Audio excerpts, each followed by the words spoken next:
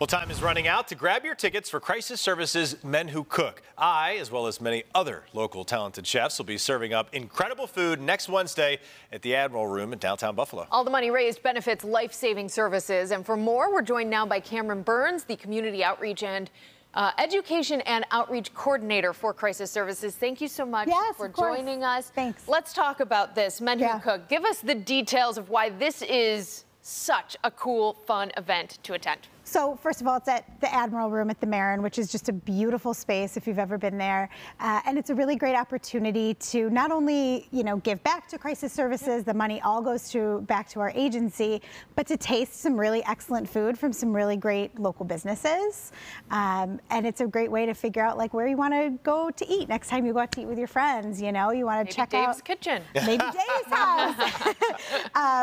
Like Wing Nuts and Tacos Community and Beer, Typico Coffee, Platters Chocolates. There's just such a good variety of things for you to kind of taste and sample what's around Buffalo. Now, we have changed the format up depending on, the pandemic and, of course, the number of people. When we had, 500 people, it was in a bigger room and things like that. We've done a lot of different things over the years. It's always been a success. Tell us about the format this year. If you buy a ticket, and you will buy it, it is worth every penny, I assure you.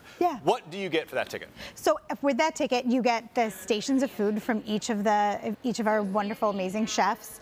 There's also live entertainment, and then there's some great basket raffles. I saw them being put together today in our conference room, and there's some really great items too to raise money. Awesome. Who are some of the other chefs beyond Dave here that will be there? Some of the things that I'm really excited about Wing Nuts. Yes. I think that'll be really great. The Platters Chocolate Station is always one of my favorites. Tacos Community and Beers is going to be amazing. I've seen some of the menus for those. Those are just some of the ones that I'm really excited for. Buff State, their chefs always come and do an amazing job.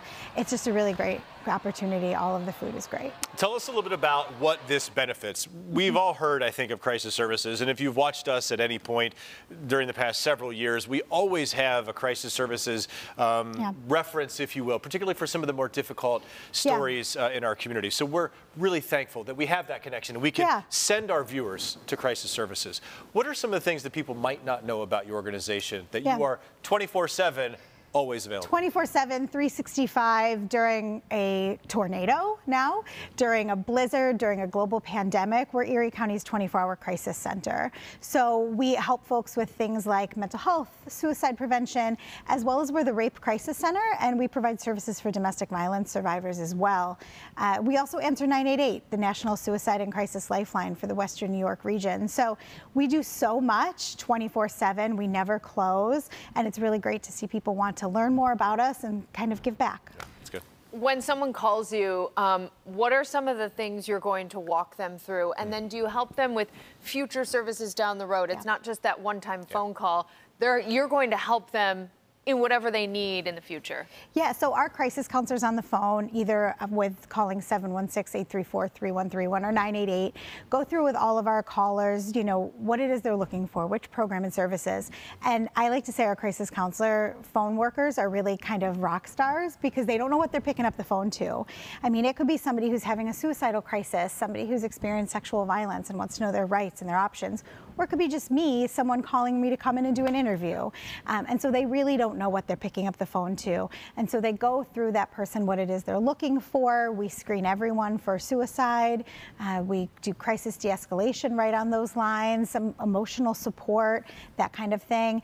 And then if they want some services from our agency, whether it be for our mental health outreach program, for our advocate program, they will link them directly with that person. And if we don't do whatever the service is, we'll give them a referral to who does. Absolutely amazing. And not a lot of charities, not a lot of events can say that the money raised stays in the community. Every penny raised stays in the community. That is true with Crisis Services and Men Who Cook. The money it goes right to programs that Cameron was just talking about. As you talk about the logistics, so how people can get tickets, I think we're going to bring up my dish and I'll talk a little bit about it as well. So if folks want to buy tickets, how can they go and what's our deadline? So tickets end tonight at midnight, so I guess 11:59 p.m. ticket sales end. Just go to our website at www.crisisservices.org. /Men Who Cook 2024. There's an option right on the website there to get your tickets now. It's going to be a great event. It is going to be a fantastic event. Great. And if anyone has any questions about anything, we'll, of course, have this on the website, WIVB.com. Once again, that dish that you just saw was a roasted acorn squash gnudi. And I sear that off, and then I add some pork braised kale, and then finish it with guanciale, which is kind of a beef cheek, kind of smoky, porky flavor. A little bit of the acorn seeds that I roast off with a special seasoning, and then finish with a little shaved Asiago. It is a very good fall bite. And I can tell you, I am a complete amateur. The chefs that will be at Men Who Cook are professionals, and their dishes are far, far better than mine. So it is a great, great dish. Thank you again for being here. Thank you so much. Thank you so much, Cameron.